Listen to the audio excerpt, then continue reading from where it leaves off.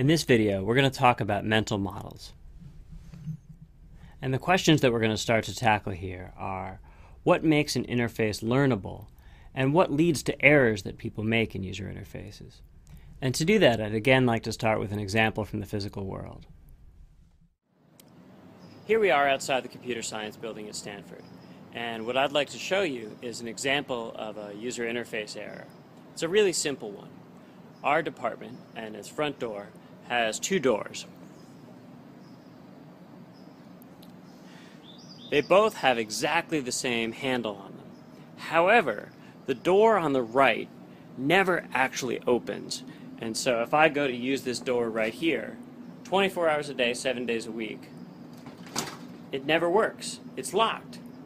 So why does it have the same handle as the other one that does open? And you can see right here that a whole lot of people have tried using this handle. In fact, faculty who have been around for years still often make the mistake of grabbing the wrong door. This would be a whole lot better if this door had no handle here. You could still exit, you can see this part right here. But if you wanted to enter, you would know where to grab and which door to use. Let's say you got a refrigerator, and the problem is that the freezer is too cold, but the fridge is just right. This refrigerator has two dials. One of them is labeled A through E, the other is labeled with numbers 3 through 7. And there's an instruction manual that lists combinations of letters and numbers for different settings of food. So what do we do to have the refrigerator stay the same, but the freezer to be less cold? Well, the action is going to depend on the mental model that you have of the system.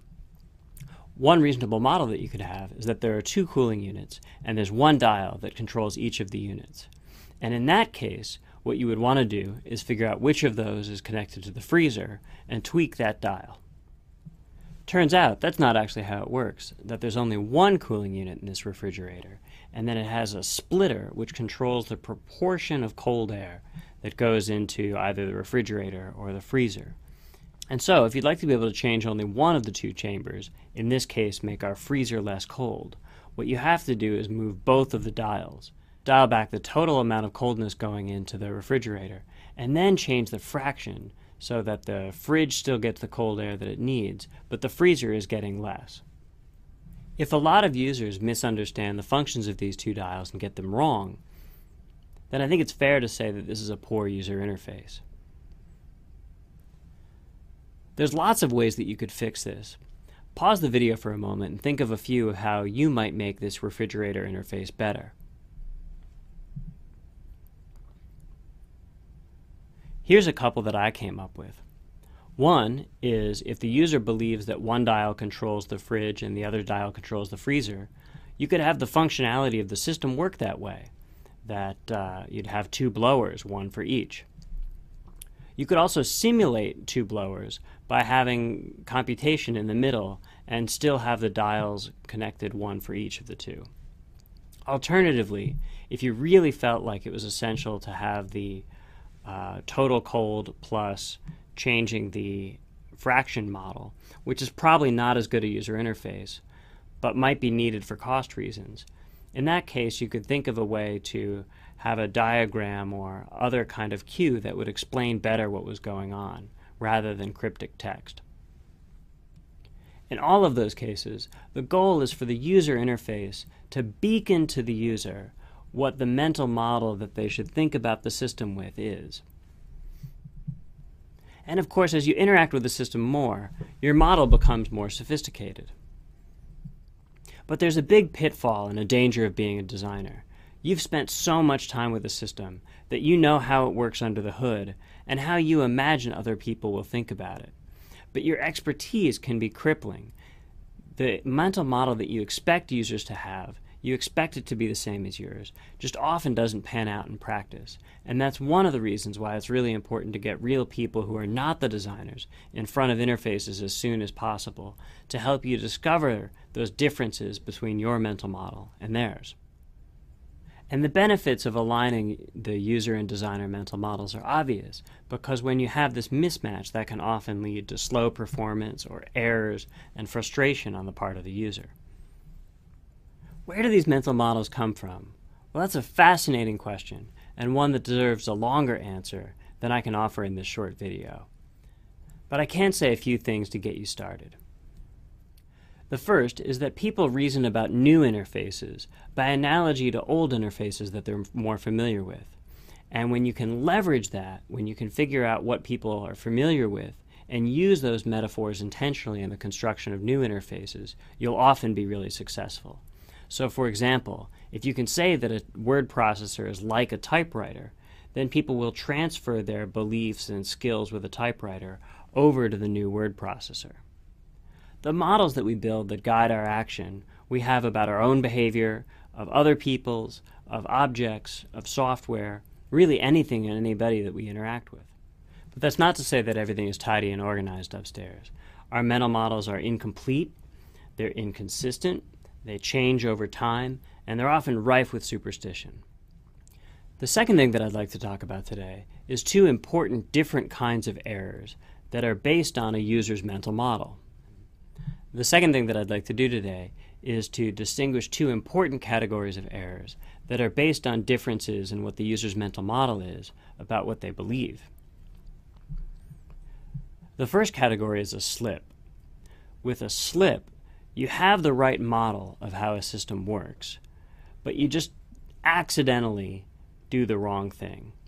So if I go to reach for one button and press another just by a motor error, that would be a slip. On the other hand, a mistake is when I do what I intend to do, but I have the wrong model of what I ought to do. So if I'm driving and I think that I ought to take this highway exit to get where I need to go, and I take it exactly as I intend to, but I was wrong in my belief, that would be a mistake. And as a designer, you'll correct these two kinds of errors or prevent them in your design differently. Slips you'll most often try to prevent by improving the ergonomics or visual design of the user interface. Spread things out so it's less likely that you'll hit the wrong thing. Make targets bigger. With mistakes, on the other hand, what you need to do is provide better feedback or make clear what the options are. To limit the number of mistakes that users make, you want to improve the user's ability to perceive the affordances of your software. Make it clearer to them what is possible to do. Here we have an interface that led to a lot of user errors. This is a ballot from Palm Beach County, Florida, during the 2000 presidential election in the U.S. There were two major party candidates, the Republican candidate, George Bush, and the Democratic candidate, Al Gore. Across the nation, they were overall running neck and neck. There were also 8 other candidates who each gathered a smaller fraction of the vote. A user's vote was recorded by a hole being punched out along the center line of the ballot. It appears that, due to bad user interface design, people who intended to vote for one of the candidates, Al Gore, instead accidentally pressed the hole corresponding to a different candidate, Pat Buchanan. While we'll never know for sure, the data suggests that this is probably the case. So people who voted in Palm Beach County using this ballot style, about 0.85% of the votes were for Pat Buchanan. However, people who voted absentee using a different style of ballot had a much lower rate of votes for Pat Buchanan. And the reason appears to be that this hole in the middle right here was ambiguous. Yes, there's an arrow pointing to it from the right, but it kind of lines up with the spot on the left. So it appears that for about 0.6% of voters, they thought that that second hole corresponded to Al Gore rather than Pat Buchanan. And the question for you is this a slip or is this a mistake? These erroneous votes are the result of a mistake because voters performed the manual operation that they intended to perform, punching that second hole. However, they had the wrong mental model about what punching that second hole meant. With better user interface design, it could have been clearer which of these was the hole that corresponded to a Democratic candidate versus the Reform candidate. Another important lesson to learn from the butterfly ballot problem is that of consistency. Whenever we reuse designs that are already successful, we're less likely to make accidental mistakes. By contrast, as happens with a lot of voting systems, when every county makes their own voting system, or at least there's broad diversity in the voting systems used, it's much more likely that usability bugs will crop up. And so one way that we could fix this would be to have a nationwide standard voting system, where everybody votes using the same user interface.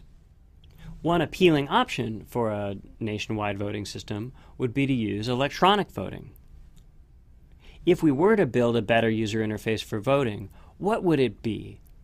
Well, given that we're in a computer science class, one natural suggestion to offer up would be electronic voting. And electronic voting certainly has some very clear appeals. For example, it's much easier to internationalize to many different languages. You can have pictures of candidates to make things clearer. You can have a touch screen so that you have direct manipulation. All of these are important and good advantages to electronic voting. However, as David Dill and the Verified Voting Foundation point out, there's one major problem with electronic voting. How do you know that the machine recorded the vote that you intended? And their proposed solution to this user interface problem is really clever. What they propose is that the machine print out a paper receipt of the vote that you cast. However, you don't get to take that receipt with you because that would run the risk of vote buying. Instead, that receipt falls behind a glass or plastic clear pane, and so you can see that being printed out and you can see it go into a bin. And it's stored there for the purposes of recount. That way, you can always manually verify the computer-generated tally. The butterfly ballot caused problems because the representation was really confusing. What lined up with what was hard to figure out. Here's an example that's much better. This is a seat user interface for an automobile that employs a world in miniature strategy. It offers controls for manipulating parts of the seat. And the interface for doing that is a miniature seat itself. So if you'd like to move the headrest back, you can move the miniature headrest back.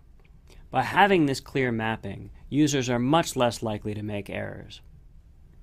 So far, we've seen how direct manipulation enables users to behave with much more expertise by leveraging familiar real-world metaphors.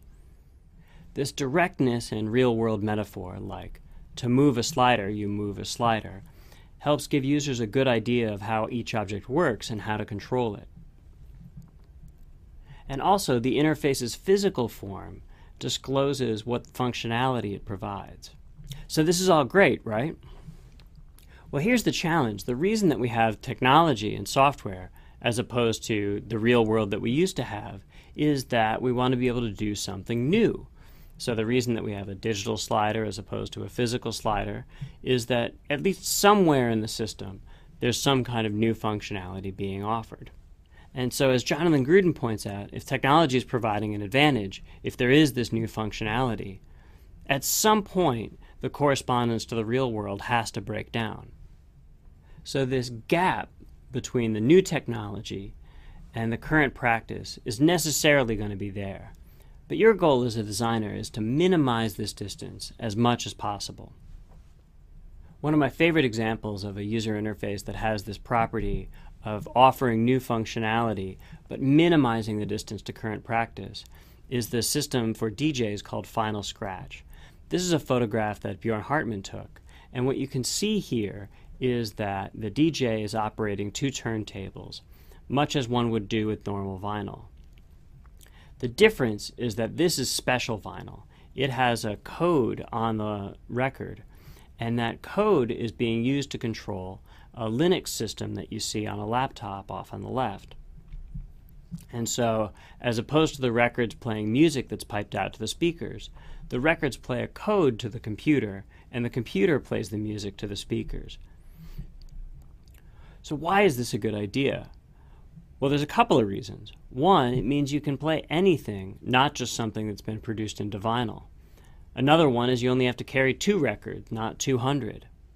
And more generally, it gives you all of the benefits of digital music, like you can produce it in the morning and play it that evening. You don't have to wait several months for production to happen. When used well, physical interfaces that leverage people's dexterity, manual abilities, and intuitions about the physical world can be incredibly powerful. These physical interfaces can also yield an experience that's more fun to watch, which, if you're a DJ, is really important. And finally, here are some resources if you'd like to learn more about mental models, errors, and butterfly ballads.